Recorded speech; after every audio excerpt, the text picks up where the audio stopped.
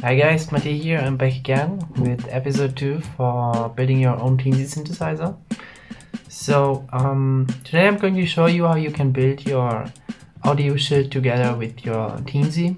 And don't judge me, I'm not a professional, so I'm going to give my best.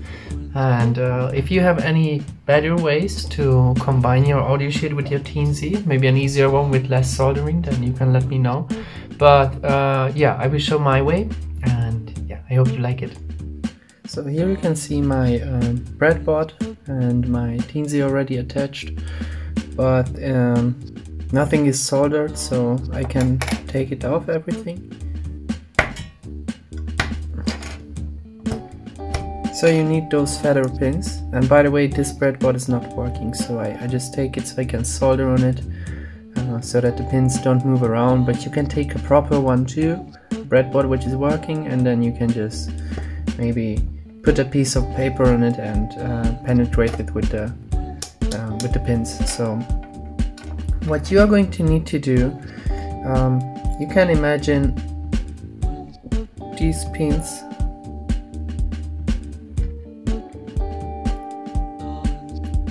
going in here.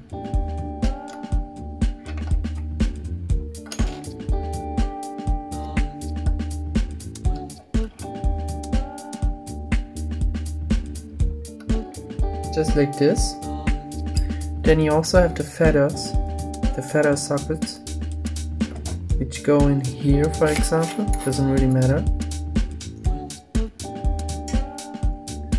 Then a bigger one.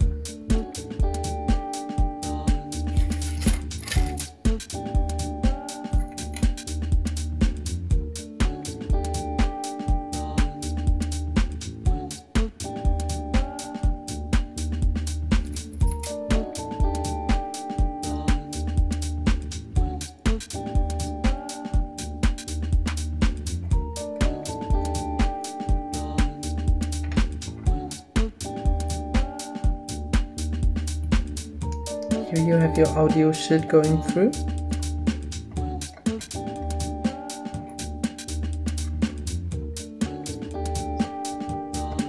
That's the other side of the audio shield.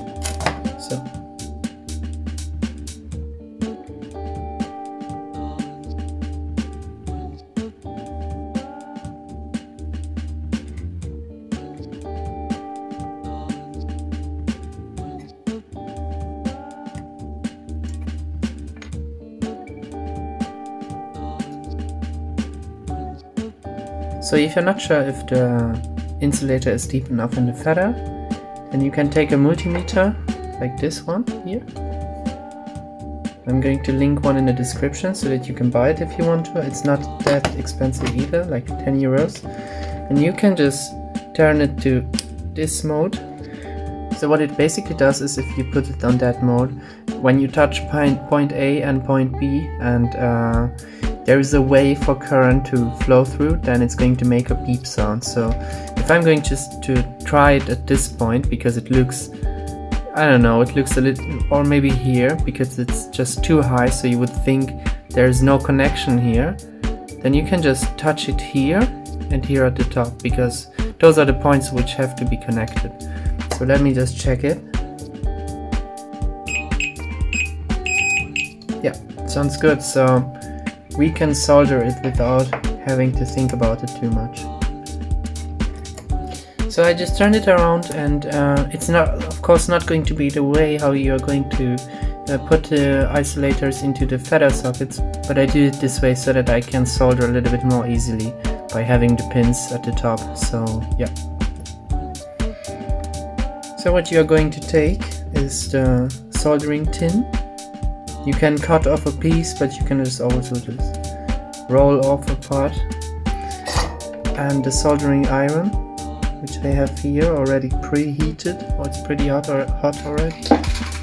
And you are also going to need the sponge, which I have here.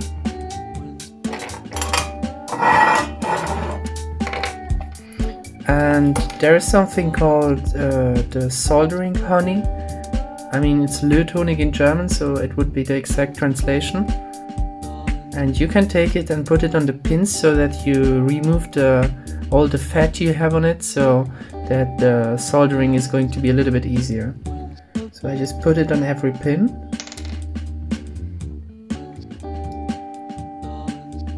I just push it in and just gently squeeze it.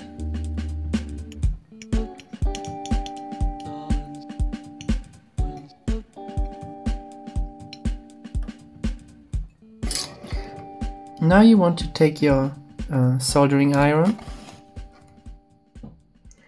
and try to hold the top or the tip of it at the one side and the soldering tin to the other side, and once they touch it's going to dissolve. And yeah, you shouldn't take too much because it has to go into the socket, so it shouldn't be too much because then it's not going to be deep enough.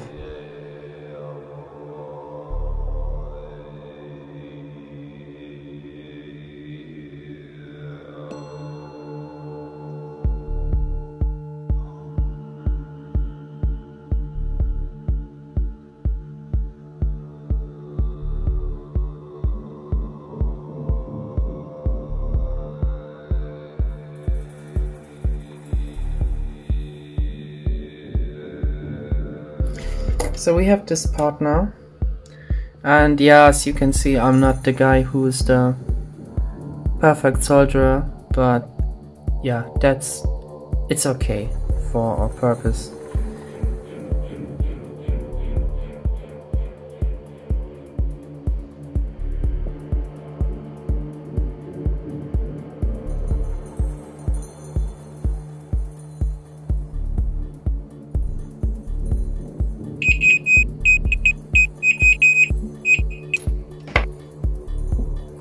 So as you can see,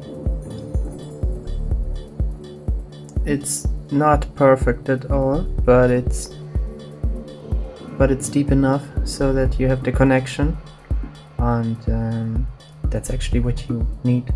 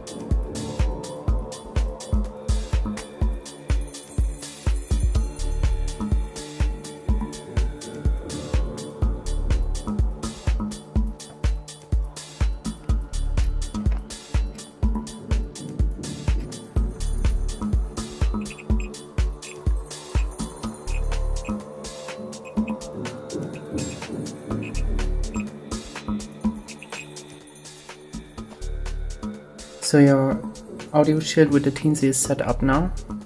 As you can see, I pushed the feathers a little bit. I mean the feathers here. So now you are actually ready to use it. I checked all the connections, so it should work. And yeah, as you can see, I mean, it's not even. I'm aware about that, and the soldering is not the best either, but still it should work. And in the next part I'm going to show you how you can connect it with your computer, and we are going to make some basic coding. So yeah, stay tuned, and I hope to see you soon.